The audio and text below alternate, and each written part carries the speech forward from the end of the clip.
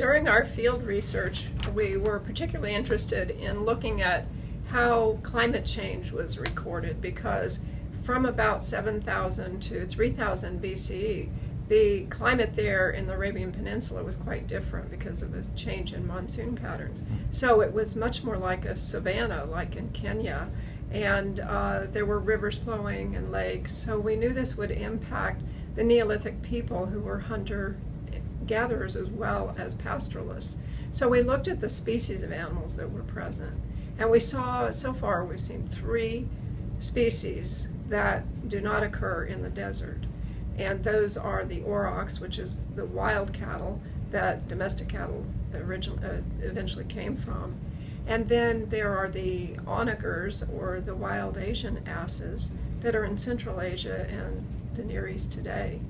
And then we just discovered last week that there was a species of oryx, which have these long scimitar horns, that was unknown in the Arabian Peninsula before, but which lives in the savanna in Africa. I'm a zooarchaeologist who all my life has studied the animal bones from archaeological sites, and now I'm looking at their depictions in art. And it's a lot of fun for me because I can see details, like, for example, I can see that they use the Canaan breed of dog. It's unchanged to today. So it has spiked ears and a very curly tail and a white face and breast depicted in the rock art. So I could never tell all of those things from the bones. I've spent my life studying horse domestication and the human-horse relationship.